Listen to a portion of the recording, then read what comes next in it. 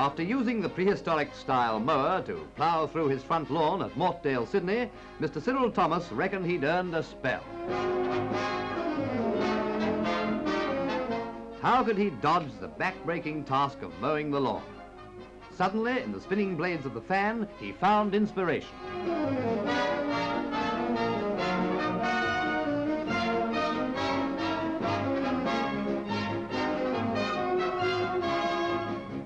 After testing his idea, he started work in his workshop on his brainchild.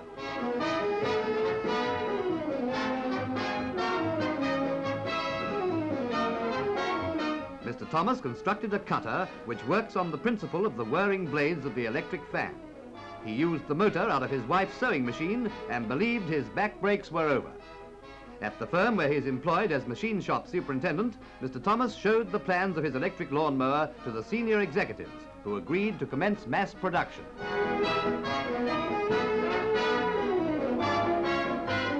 The chassis was pressed from heavy gauge sheet steel, and the motor was housed in an aluminium die casting.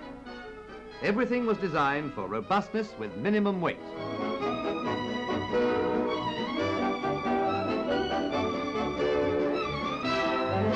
Here we see the finishing of the coil for the electric motor. This power unit is not designed to propel the mower. It merely operates the cutting blade. The whole unit weighs only 24 pounds.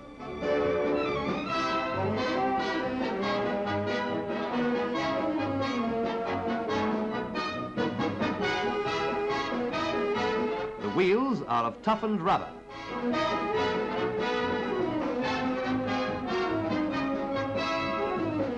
The cutting blade may be adjusted quickly to 5 different levels and can cut through tall grass.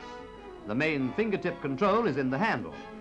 Australian ingenuity improves on older methods and is making a clean sweep of lawns both here and overseas.